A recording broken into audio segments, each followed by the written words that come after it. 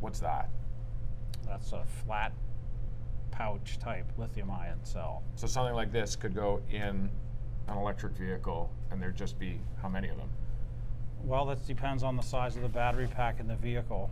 You know, 15 kilowatt hour pack would use about 300 of cells like this. A 50 kilowatt hour pack would use more like 1,000. So a car that's on the road today could well have 1,000 of these, and that's what powers it. Roughly. Yeah.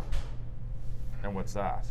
Same kind of thing. This is a cylindrical lithium-ion cell, and you know, as most people know, Tesla uses cylindrical cells in their vehicles, and because it's, you know, much smaller, you need correspondingly more in the car to store the same amount of energy. Okay, so a Tesla Model 3, their base model, how many would they have of those?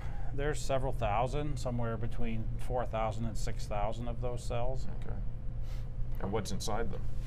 If you like, I can take one Yeah, apart that'd be great. Sure. and show you. So it's not safe to take apart a lithium-ion cell that's full of electrolyte and is charged. So what would happen to us? Well, if we were unlucky, we might initiate a short circuit that would generate a lot of smoke, and if we're really unlucky, there might be some flame too. Yeah, that doesn't sound good. No, we don't want to do that. No. So I have here small cells that we use in our research, which are exactly the same type of construction as real lithium-ion cells, if you like.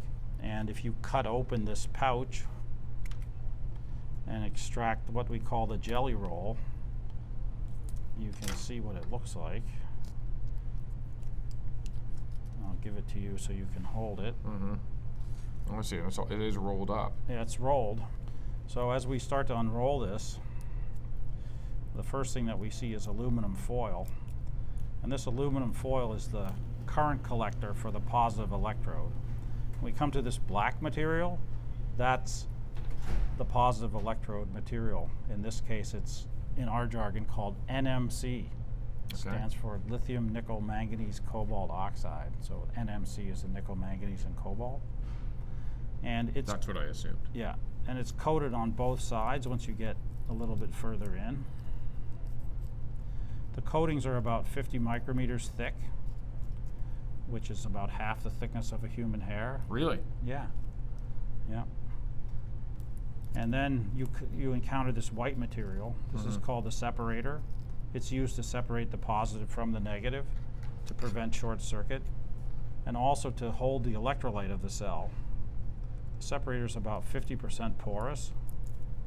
The pores are very small and the scissors are very dull. But the pores are about 40 nanometers in diameter. That's a 50% porous material. But you'd never know. You'd never know. Looking at it with a human eye. You'd never know. And it's the exact same chemistry as a Ziploc bag. It's polyethylene, except this has been made with holes. And it's white instead of clear because of light scattering from the holes.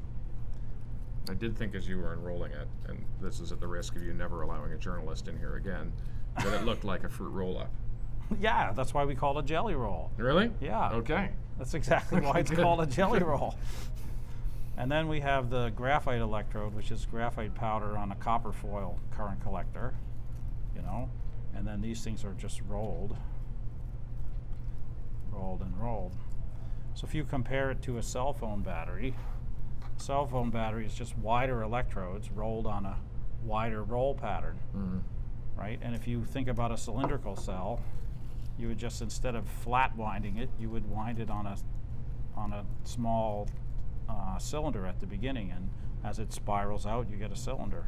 So all of this is just a small version of what could be in a car. All lithium-ion cells in the world have this 4 layers: negative, separator, positive, and separator.